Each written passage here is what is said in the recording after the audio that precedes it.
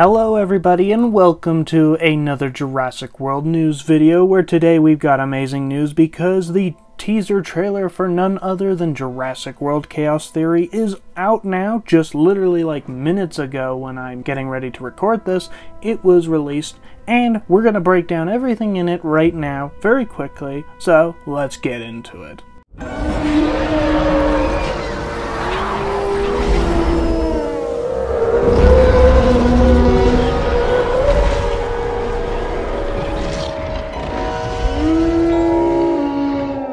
So not much is in this trailer, unfortunately, but it's very likely we will be getting a full trailer in the upcoming weeks or so, along with much more news, and if not so, we'll still be getting loads to talk about. But let's go over what we have right now, and the first thing I want to talk about is Rexy, which is one thing that I was kind of concerned about with this series, if we would get anything on her, because we already know that she is the most popular dinosaur, but it looks like we are going to be getting content from her, as this teaser trailer showcases her very reminiscent of some concept art for Jurassic World Dominion. As those who have been paying attention to the concept art leaked over the last few years for Dominion's concept art, we know that this little sequence of Rexy running away from a helicopter and running into a main road where a car crash ensues with both cars and trucks and a power line going sparky. We know this is actually inspired from the two pieces of concept art that actually came from Jurassic World Dominion, one of which showcases Rexy walking away from what is left of a crashed truck, and also of her being caught in some power lines. And this little clip of her showcases both. And one thing is very interesting is actually from the lighting, it actually showcases possibly the return of her scars. This is one thing that was actually kind of a letdown in the first Jurassic World show with Camp Cretaceous, as the question that everyone immediately was asking when Rexy showed up was, where are her scars? Not only her Jurassic Park ones, but of course her fresh new Jurassic World ones at the time.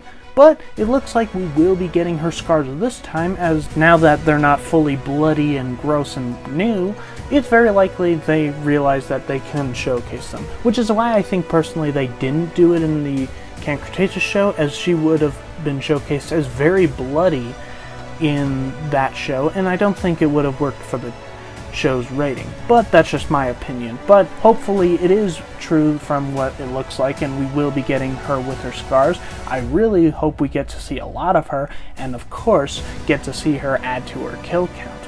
And also the ending of the trailer showcases a simple yet awesome reveal that is of course Darius coming out of a truck, which glad to see he's learned how to drive and such, because well, he could have used that lesson in like a few of his situations when riding a gyrosphere, for example, in Camp Cretaceous, let me tell you.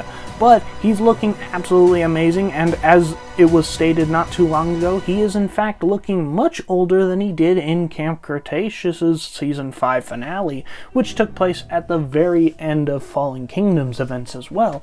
Which also leaves us to wonder, how long has there been between this? Is this going to take place pre-Dominion, or is it going to take place post-Dominion? I know the Rexy clip makes it seem that it's pre-Dominion because, well, she's not in the Biosyn Valley, but you never know. There could be something that changes that.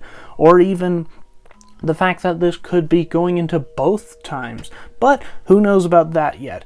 And that's it so far, guys. That's all we got to look at. Darius is looking quite sharp and such. No news on whether or not any of the other campers are coming, but if we don't have a trailer or anything soon, I will be going into that as well, along with which Allosaurus is going to be the main Allosaurus, since we've got 5 Allosauruses, but only one of them can be, and I'm actually working on that video right now. But if you enjoyed this video, guys, that's all for it.